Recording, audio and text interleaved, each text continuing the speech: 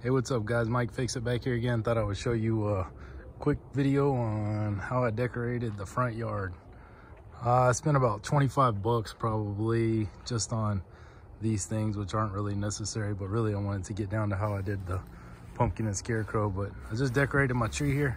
I didn't want to do too much, didn't want to make it really gory or anything, so I kind of wanted to fuse fall and Halloween together because my wife really likes to decorate. So she doesn't really actually like to decorate, but she likes decoration, so I do it for her.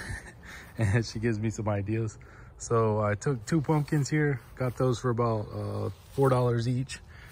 And I actually took an old pair of coveralls that I have, as you can see here, and I stuffed them with aluminum cans. Actually, a lot of people use straw, but I just stuffed them with aluminum cans, and I zip tied the feet down there. Got an old pair of boots, put them in there like that, set them on a stool, as you can see right there. Grabbed the old shovel that I had just for a prop. It's one of my old welding gloves here. And basically I just wired it to a sleeve. Put a little fishing line here so you can't see them being held up. And then I put a bungee from my wife's hair up there on that limb, tying it so that whenever the wind moves, it'll move it. And he's painted on right now because you don't want to really cut into the pumpkin because it'll rot pretty quick. So I just painted a jack-o'-lantern face on there with some black paint that I had around the house.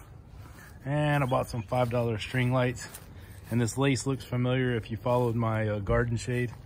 One season is about all you're really gonna get out of that before it starts ripping up anyway. So I thought I'd reuse it while I can to kind of go around there and spread out that light a little bit. But